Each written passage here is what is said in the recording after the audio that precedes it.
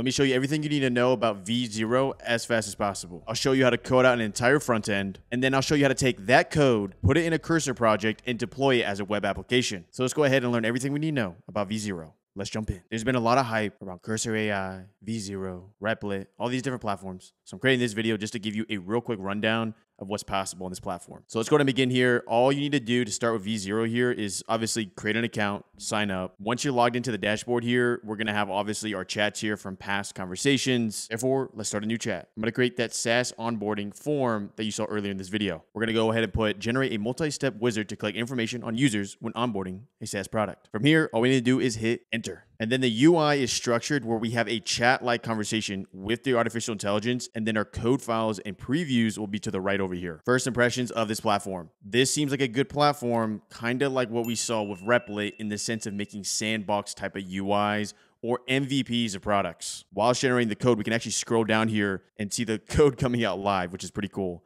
Once it's done, we're able to actually preview it. But one step back from this is that this isn't actually in a local host environment, e.g. running on our laptop locally. If you don't know what that means, that basically means right now, in order for us to preview this, we need an internet connection and we need to be connected to their servers. A local host environment allows us to connect and deploy applications and visually see how they interact with the code with no Wi-Fi, completely on our machine or laptop, desktop, etc. Once we get it fully outputted, we have a couple options. First one, ask a follow-up. We can add more additional stuff to our underlying code here. Second one, we can actually favorite chats. So maybe you got a really good chat, you want to continue conversating on another day, you can hit favorite here.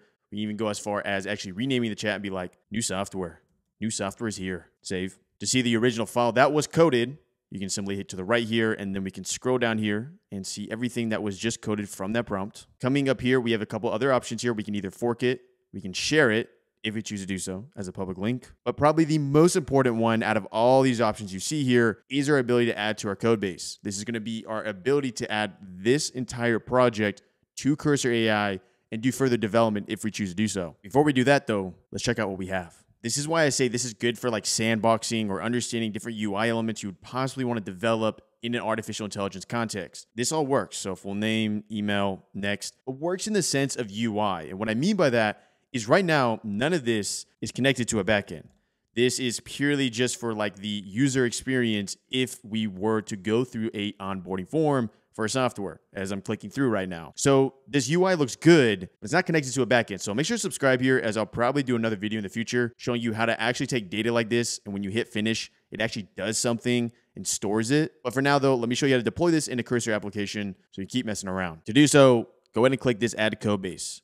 Copy this. Coming over to Cursor AI, come down here to the bottom left, then hit terminal. Now in terminal, we're going to go ahead and set up a project, and then within that project, we're going to go ahead and push that line of code. As a side note, if you want a full 30-minute video that shows you with Cursor AI and how to actually deploy to a live website link, e.g. like apples.com rather than localhost 3000, check out the description down below. Check out that video right there. I'll show you how in 30 minutes. For now though, let's create this project. mkdir, give a project name. We'll say VO good. Once we do that, I'm going to hit CD VO good. This is going to put us in the directory of where this folder is located. Well, what we can do here is we can simply hit open a folder. With open a folder, go ahead and select the folder we just created, VO good, okay, in our project. Let's go ahead and open up our terminal again here, and we're going to put in that line that we just copied, e.g. this line. Add a code base, copy, paste, hit enter. Now, since I've already installed a dependency here, you're going to notice a little like notification like, do you want to install XYZ? Just simply put Y, hit enter, and it's going to install the dependencies required for everything you're about to see from here. So I'm going to come up here and let's do this terminal. For the first prompt here, would you like to start a new Node.js project? We're going to hit Y. We're going to give a app name here. So what is the way we're going to reference it later on in the code? We got my app here. We can say my new V. Enter. Now it's going to start deploying and creating our relevant files needed to deploy this later on as a localhost 3000. This is grabbing the code that we created here in V0. We can choose different styles. For now, I'm gonna hit New York, base colors, neutral. This is all arrow keys up and down. Would you like to use CS variables for theming? Yes. So once we get all that, we have successfully created our app and grabbed the code that we saw earlier. Let me go ahead and prove that to you though. Scrolling up here, if we come up here, we can see onboarding data, name, email, company size, role, interest. To find that relevant code, we're gonna go to app here, components, UI, and then you'll see it is found right here. Name, email, company size, role, interest. Now let me show you the command that's going to deploy this to localhost 3000. And as another side note, and the reason I keep doing side notes, y'all, is because this is a lot to take in if you're a beginner. Like, you're looking at all this code and you're just like, what the heck's going on? If you want a full 3-hour free course that's on YouTube, it's free. Check out the description down below again, 3 hours long. I'll show you how to do from 0 lines of code to however many, deploying an actual front end for an actual website, coding with AI. Now let's deploy this. To deploy this, we're gonna have to hit the correct folder. So we just created that app. So we're gonna do CD again, and then our app's name is the one all the way up here, right under VO good. It's gonna be my-new V.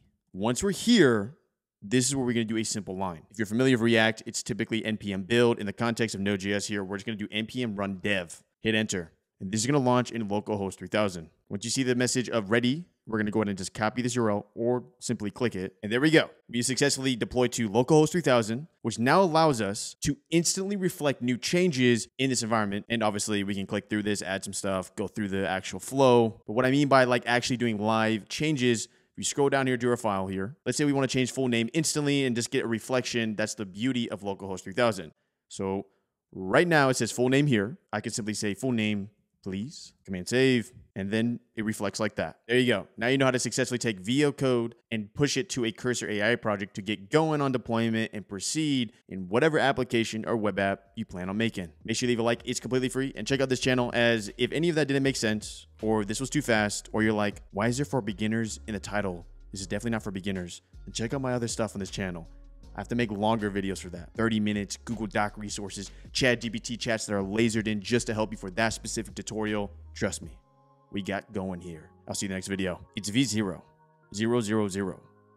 Those are 2 random videos. That's my face. I'll see you in the next video.